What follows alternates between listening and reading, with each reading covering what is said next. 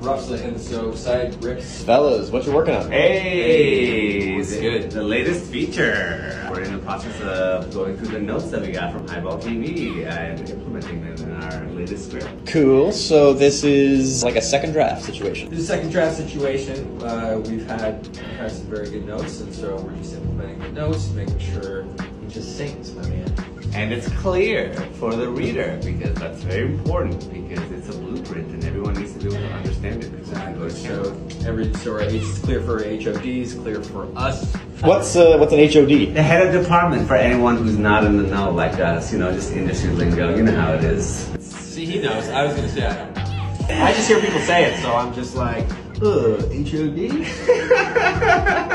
So what kind of notes were these, and what kind of changes have they brought about? A lot of the notes were structural, defining things. Everything's here. I think it's just bringing it out, making it clearer for the reader, for ourselves. Yeah, and I think it's a common pitfall of writers to have everything in their head, so they assume everything's coming across. They're like, it's in there, and the reader's like, oh, what does that mean? That was unclear. It's like, oh, I know what that means. Of course you know what it is, because it's in your head. And speaking for myself as a director, it's more so like, I write it because it's like, I know what this means, but everybody else doesn't know what this means. So it's spelling it out, making things clear for, like as Foad said, clear for the reader, clear for everybody. It's just so everybody can have a good jumping off point and there's less conversation. Everything's right there on the page, just follow the page. And yeah, just, you know, making sure that everything's very clear, everyone's able to understand, because like we said, it's a blueprint, and if it's a hard to read blueprint, then it's hard to make structure. Cool. So what's an example of like one note that you got and how you went into digging? Sure. Okay, so here we just had...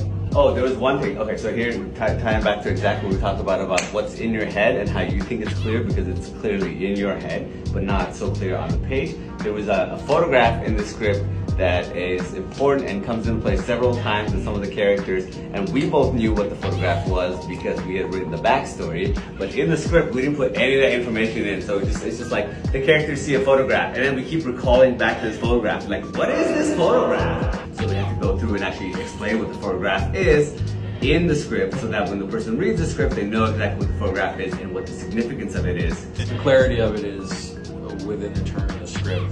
The character realizes something about this photograph and realizes who these people are in this photograph and how what position it puts his bosses in.